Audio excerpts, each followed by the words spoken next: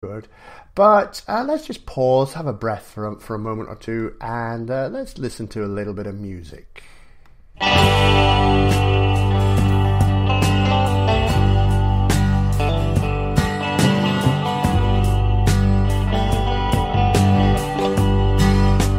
nice and soothing to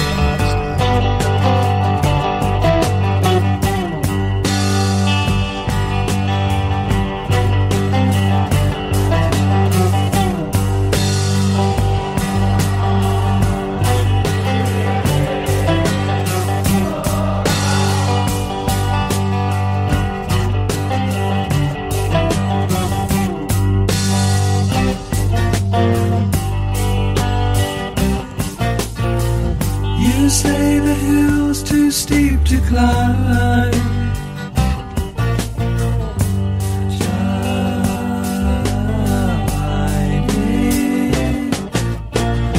You say you'd like to see me try. Climbing.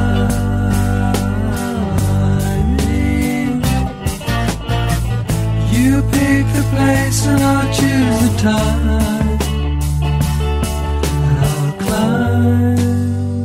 The hill in my own way. Just wait a while for the right day. And as I rise above the tree line and the clouds, I look down, hear the sound of the things you said today.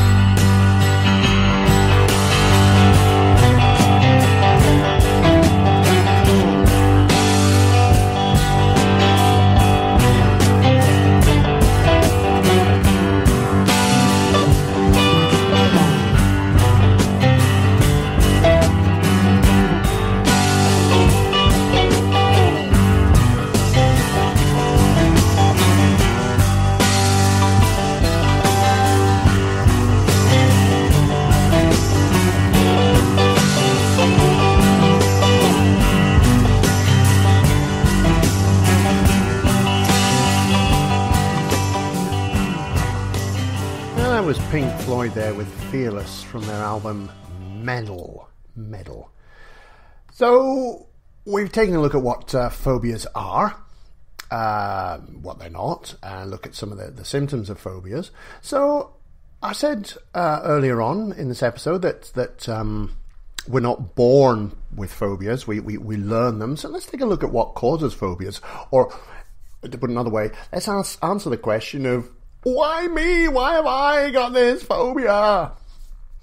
You see, generally we learn a phobia at some stage in our life. Now, it's usually around about the age of 0 to 7 years old. That's usually the time in which we learn most of our phobias.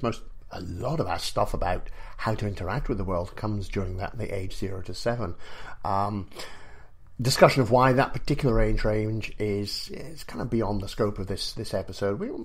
We may take a look at that in another episode at some point, because that has huge implications for vast areas of our life.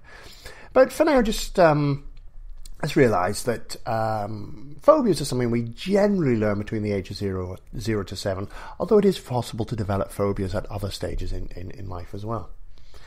Now, genetics and culture can play a role in developing phobias, but life events are the biggest direct cause of development of phobias. And, a phobia is actually a great example of how quickly human beings can and do learn. I mean, it only takes one very bad experience to create a phobia in an instant. Let's give an example of how this might happen. Just imagine a very young child. Imagine you're a very young child, okay? And you're out for a walk with your parents, maybe in the park or whatever. And your parents are being boring like parents and grown-ups do. They're busy talking with other grown-ups. So you, being naturally inquisitive child that you are, you go off exploring in this park. You can still see your parents. It's all cool. Now, all of a sudden, this huge, terrifying monster comes bounding into view, slobbering away, big, sharp, pointy teeth, making all sorts of really loud noises, slobbering away, tongue lolling around. It comes bouncing towards you. To you, this young child, who's never encountered something like this before, this is terrifying. There's a terrifying monster that's about to eat you. What do? Obviously, you scream, right? Because it's terrifying. Your parents hear the scream, but they're too far off to actually be instantly with you there. So what do? They start shouting at the monster to go away and shouting at you to come here. Now, as they do that, they're starting to panic a little bit as well, and they're instilling in you the fact that this monster is very, very terrifying, and that you were right to be scared because it could eat you. Because let's face it, your parents, who are unflappable gods, they are starting to react and scream and shout, and they're trying to chase the thing away and get you to come to them. My word, this really must be a truly very dangerous situation. And then when you get to your parents, they comfort you and reassure you. And now, you've never met this monstrous thing before. So what's happened here? You've learned that the way to react whenever you see that kind of monster is to panic, scream, and freak out. You've learned in that instant. That is how you react when you see that monster. Those are the feelings, the fear, the terror, this thing is going to kill me. And that gets really deeply ingrained and programmed into your brain. So the next time you meet a similar one of these monsters, or see a similar one of these monsters, your brain flicks through, goes, oh, I know what we do. Panic. So, bam! Up comes all the phobic symptoms. Because that's what you've learned. That's how you've learned how to react with that thing. You've learned this is something that's dangerous and could kill you. Now, as you grow up and maybe become a developing teen and onto a full-grown adult, you realise this monster was just a friendly wibble coming to play. That's all it was. It wasn't going to eat you. It was just a friendly, cuddly, fluffy wibble just wanted to play. And at the rational level, you know that wibbles are nothing to be scared of. You know that they pose no threat.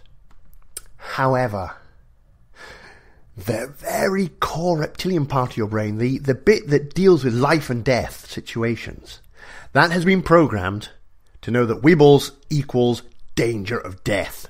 And that part of the brain reacts far more quickly than your unconscious which also acts far more quickly than your conscious. So the conscious rational part going, what's that? Oh, it's a wibble. Oh, it's all right. It's just cute and fluffy. By the time you've consciously realized that, the deeper parts of your brain and your mind that are focused on preserving your life, they've already kicked in. They've already prepped you for fight or flight. They've already alerted you to the fact that this is a real danger. This is a massive threat to you. They're pumping you full with adrenaline so you can fight or run for your life.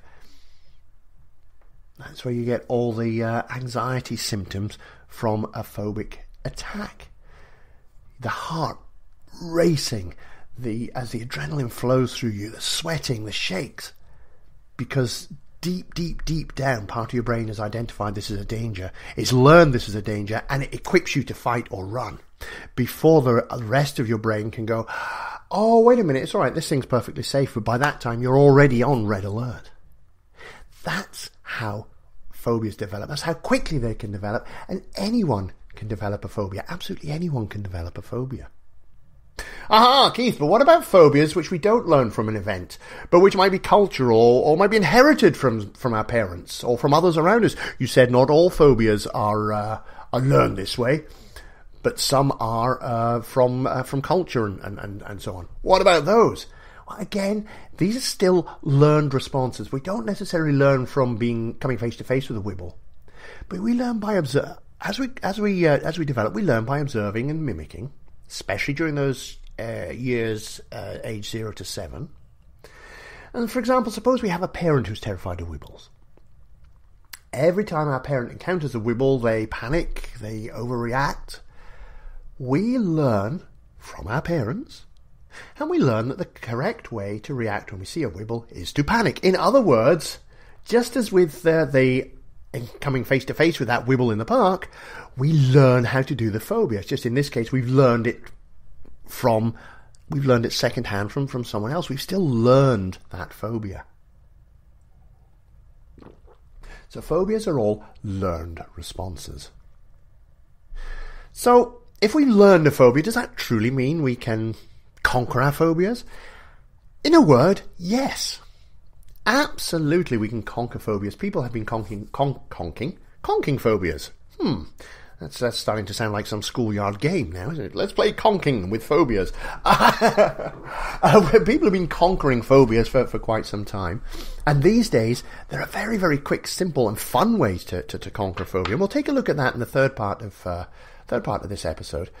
But before we do that, let's just kind of explore some of the older techniques which used to be used in the past to help people handle phobias. And these are very often the ones that people think of when they think about phobia cures. And these are the ones which really put people off getting their phobias cured because they think they have to go through these things. So let's just take a quick look at some of these and bear in mind, Freedom from Phobia does not use any of these techniques. They're less effective. They're very often very scary. We do not use these techniques. But let's just take a quick look at some of them. Probably the oldest form of phobia treatment, the one most people think of, is classical conditioning or exposure treatment. And it's a really scary prospect. In fact, it's so scary that it generally very often puts people off seeking help with their phobias. You see, classical conditioning techniques, they're based on the belief that a phobia is a reflex which we acquire and apply to non-dangerous stimuli. So the normal fear to something dangerous, such as a poisonous wibble, becomes generalized into a more general fear about all wibbles, including non-poisonous ones. So the theory is that if you're exposed to the non-dangerous wibble time after time after time without any harm being experienced, the phobia will gradually disappear. So basically, if you keep being exposed to the thing you're terrified of and nothing bad happens, eventually you'll stop being terrified of it. Yeah, I know, right? But that, for a long time, was considered the way to treat phobias. Of course, it assumes that you're able to cope with being regularly exposed to the non-dangerous wibble, and it also assumes that you don't experience a dangerous wibble during the time over which you're having these many, many, many sessions, because it can take a lot of sessions, a lot of being exposed. And it can be very, very, very terrifying.